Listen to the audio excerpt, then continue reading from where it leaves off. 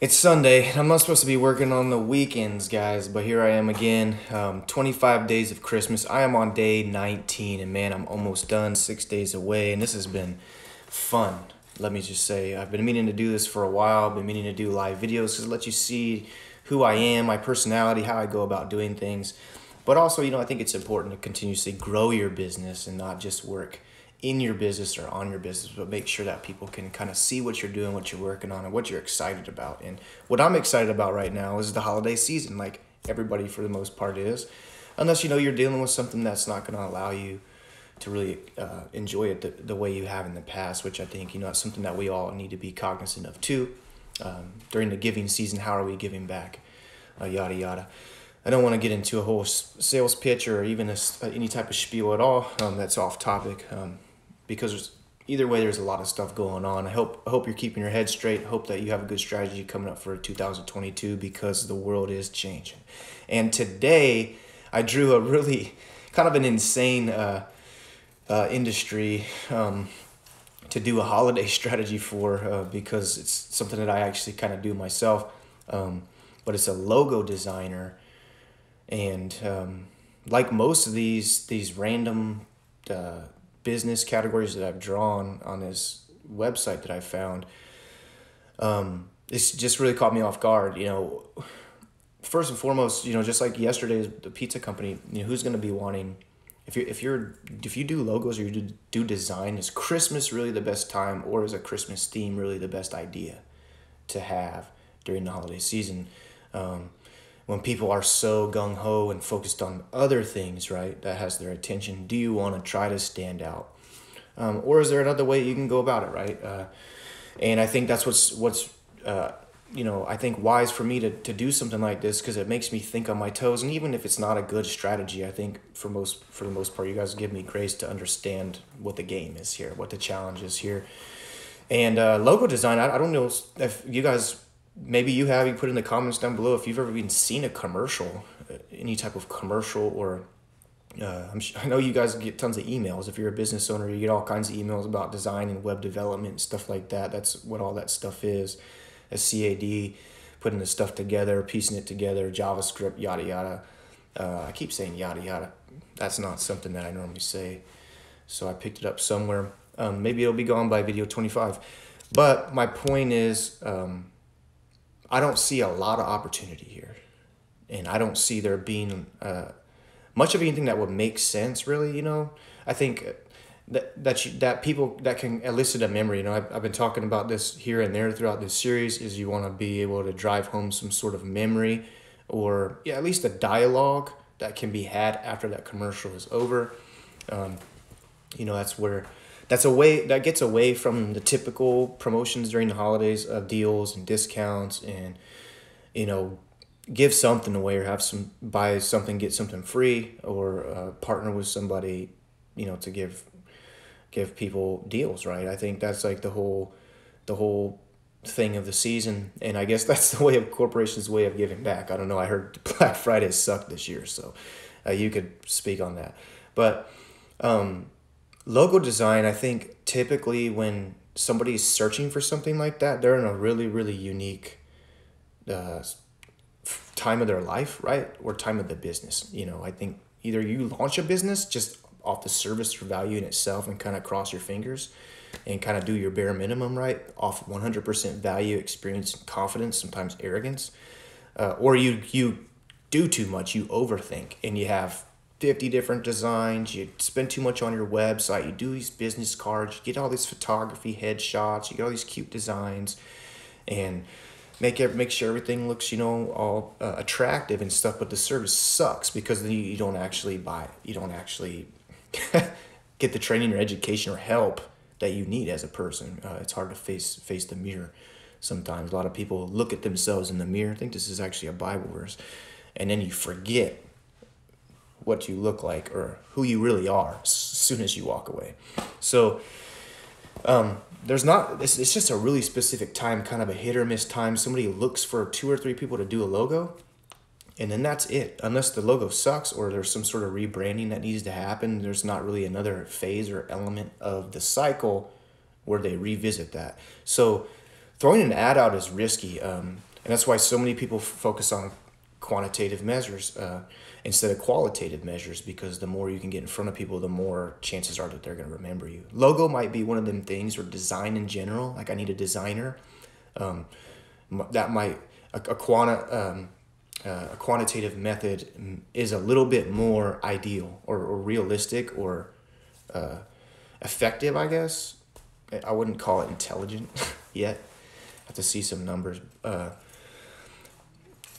Than most, it would be more effective than most industries. Let's just put it that way. So I don't want to get myself caught up here because I don't want to lose you. So anyways, my point is, when I'm thinking about this, I think one of the smartest things that you could do is, if you're going to invest some money in a campaign or something, will be something simple, something that you could do, something that you can mass produce, something that can benefit your past clients, and something that's unique to you, right? It's not just about designing a logo or designing a flyer for social media, right? Because lots of people could do that. I could do that. It's about driving the value up of what you do so that you could set your price higher, right? And let people see that you're not just skilled and talented and you can design, but that you have different variations, that you're fluent in design, if that makes sense. There's a difference between being seen as a designer, a capable designer, and a fluent designer, or a skilled designer, right? That has many tools in their tool belt.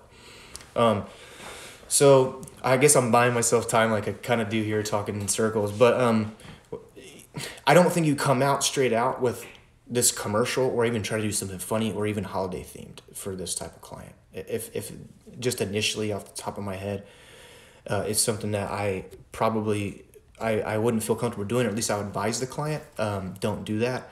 Don't go for the quantitative this time. Let's try to do something different. Let's not do a commercial that's cheesy or tries to force feed Santa or a Christmas tree or anything like that.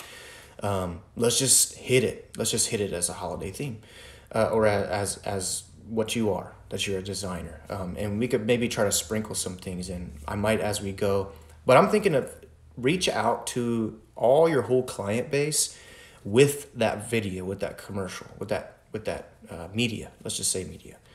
Maybe throw a survey or something together and initially just kick off the strategy. Give them something.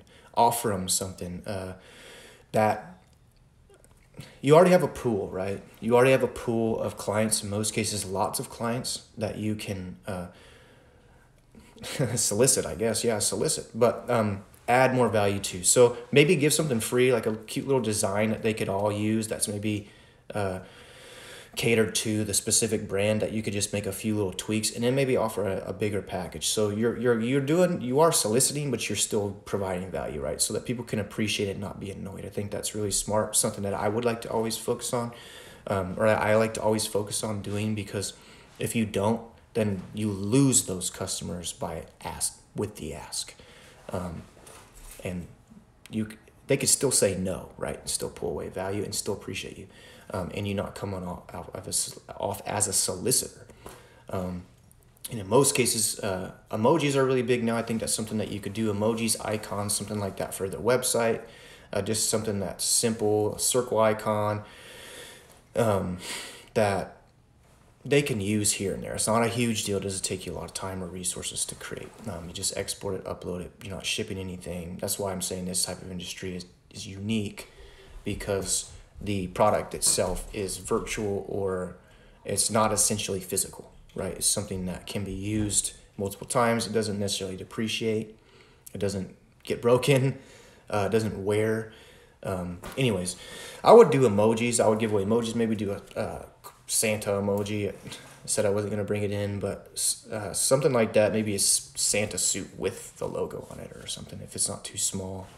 Or even just the colors, right? And then offer them a whole bunch of logos or gifts, or maybe just little different designs and stuff that they can text or email or put on social media. That just adds a little bit of a brand element to their presentation, right? Because that's your value as a designer.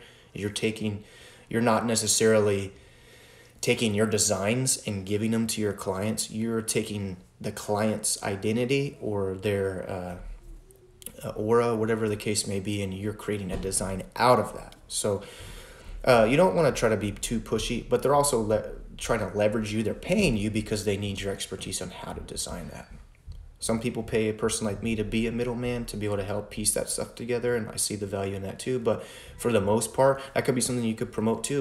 Push somebody like me that's like, hey, for your next design, I have this new partner that I'm working with that really helps me piece together the vision board or whatever you might be working on, and I'd love to give you a free consultation with him. There's your gift, right? That's your gift for the holiday season. Now, as far as when it comes to a commercial or a video follow-up of that, I think the only thing that you could really do is showcase your work as a designer. I think even if you have a bad attitude, right? Or you're not as personable, right? Or engaging as a person, if you're talented, people are going to pay you. So somebody like me, where you need to see me, you need to interact with me before you hire me, because I'm working with you and you need to be able to trust me, look me in the eye and stuff. That's important when it comes to a designer. You just need to see their skill for the most part. That's what you're paying for. So I think the best thing to do, that's where just come up with a couple ideas here as I'm buying myself time, is show them designs, maybe in a holiday theme or a jingle bell or even just bells, right? Something that's really fast paced that shows and highlights all of your work. It could be vehicle wraps, show your variety, show your ability to design multiple different things, your fluency. I think that would be the right word that I would use, being fluent in multiple areas. From an icon all the way to a vehicle wrap, to a billboard, right? To a signage maybe for a fair or football stadium, right? Something like that that's on the outside that you designed, that somebody else put up. Maybe it could be a compilation video of all the steps that go into design, because I know as designers, and any type of creative person, I think the pain point is that everybody assumes that you can do something really fast and it's really easy, is you just give something to somebody and they just use their magic brain to come up with an idea in an hour, and it should only cost $50. No, people don't understand the steps and processes that, or the steps that every client or every designer goes through, or the processes that they take to finalize a product, right? Especially customized products. You're not duplicating something as a template. If you are, you're not really a designer, you're a salesperson, sorry. But you're taking ideation, it's a creation, and you're formation and formulating the formation. That should be unique to that specific client. So, showcasing, I guess, the process of the meeting to the design, to the revisions, to vectorizing that, right? If you're a freehand sketcher like I am, when I do my logos, I sketch until somebody's happy, then I vectorize it. That takes hours to scan it in, to make the little adjustments, to move the stuff in Illustrator, to make sure it looks good, right? All those things, and then just approval and payment, and then exporting it, and then doing your variations. If you're doing a logo, for example, you have logo on the top of the title, then you have to the side, then you have just the logo, then you maybe have the icon, the favicon, your business card, what goes on the top of your header for emails or documents, right? Or letterheads, right? How many different designs can you think of? Even just profile pictures, people don't understand. You have different sizes and file sizes even. So weight and width for the image itself, and people don't understand. You can get a logo done and then you try to upload it everywhere, it looks bad. Why does it look bad? Because you don't have the variations or format variations that you need to upload them properly, so it looks bad. Like, all these things go into a solid design, and you could even just do that without words, pumping through what it takes to make a logo and all the time it takes to make a logo. And I think that would resonate well. And when people come down to deciding, the decision comes down to deciding, like, who do you want to hire, and you see this commercial, this extensive process for $1,500, $2,500 that gets you exactly what you need, no hiccups, everything's in a library, and it's seamless, right? Versus a person that you pay the $350, $400 for. I mean, mine's $750, so hopefully I'm not putting myself too far at the totem pole here. I don't get a lot of logo inquiries anyways. But my point is, you want them to see that you're educating them, right? That you're educating them on what you do, that they can see the value in what you do, that if it comes down to that decision, does this person, that maybe both of you have bad attitudes, but does this person, is he able to explain or show or value the process of getting you from the start to finish like this person or this gal does? And that's the type of stuff that soaks into people's, subconscious, that allows them to trust, and I maybe don't want to pay $2,000 for that logo. Oh, man, I want to spend more time to find somebody else. But boom, you're going to get everything that you need done the first time, the right way, and you're going to work with somebody that's super talented. And I think if you're able to boom, boom, boom, really paint that picture in the 30-second commercial, followed up with a free grab, send it to your customers. The customers you've already had, I'm going to guarantee you one or two of them share it over 1 year. Say 50 people see it, one person hires you.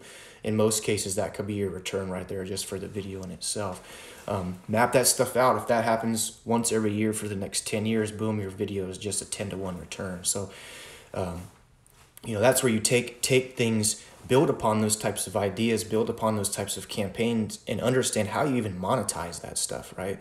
Because somebody can find you via search, right? But the lead could actually come from word of mouth experience that somebody else had, based on the amount of time you spent on the front end of building processes, building the experience, and making sure you have a good follow-up. So anyways, taking the time to showcase something like that, like for a designer, when you can hire so many people on Fiverr, or hire a contractor, or even find somebody on Facebook or Craigslist, if you really, Instagram if you wanted to, and cross your fingers, that's fine if you want to do that. But if you're able to find somebody that you could remember, that's like, man, this person's legit. And when my business gets to a certain point, maybe I'm shopping on Fiverr and stuff, or hiring people on Upwork now, and I understand the risk there, and man, it's frustrating, but in the future, this is what I'm working towards. And that's kind of a cool perspective to have too, that as a business owner, you should have these types of visualizations. And if you're able to have a type of brand or company that you want to work with, that you can envision working with in the future, that helps them carry those goals, right? And that belief, and that and it reminds them of where they want to be, so that if they're comfortable at all, that it kind of shakes them up a little bit. And businesses that want to grow, I hate to use the word successful, but businesses that achieve the mission that they're set out to accomplish, typically are surrounded by a couple different businesses that do have that same type of vision or visualization for their brand or business too. And so think about that stuff, like, the people want, if you're aspiring to be something, why wouldn't you want to align with somebody like a designer, for that matter, when you're gonna always need design as a business owner or CEO? That's gonna be valuable. You have to be able to see those types of things. It's gonna be something that people appreciate, that consumers understand, that's translatable into their own lives, and even if they don't even understand it. So anyways, I'm rambling again. Hopefully I didn't go too long on this one, but logo designer, don't overthink it. Keep it simple. Stay out of the limelight, because you don't have to be. Your talent speaks. Show the talent. Try to sprinkle in as many relevant add-ons as you can, as far as just partnerships and processes, and your talent, your skill, the projects, the final product itself, and then give away something free to your current or past customers, and share the video so that they can push it too. And I think that's the best way you can maximize something during the holiday season. Everybody's home, and set you up. I think this sets you up pretty well for 2022. If there's anything that you can think of, if you're a designer, you're a logo designer, maybe you got a strategy going on right now, share it with me. I'll share it on my feed. Any way that we could strengthen the community of people that follow me, I think that's what it's all about too. And hopefully down the road, some of you are watching, tuning in, or maybe seeing some of my videos here and there, and maybe I'm one of those people that you want to work with down the road, and it's not something that you're ready to do, and that's okay too. And the more that we can build that type of community and what would you call it? I guess vertical of value. That's kind of cool, kind of a cool phrase. Where people can kind of tap into when they need it. I think that's what it's all about. And I know there's tons of people out there, some people that watch these videos that, you're using what I say without even giving me kudos. And that's okay too. I mean, I know to me, I still find fulfillment in that because I know that you're implementing something that I have a lot of passion for. Do you got any ideas, questions, or suggestions for any videos in the future? I mean, you got 6 days left. So after this, kind of be back to the drawing board. But I know this has been a lot of fun, so be purposeful with everything you do, guys, and just remember to always pre-focus. Have a great rest of your Sunday.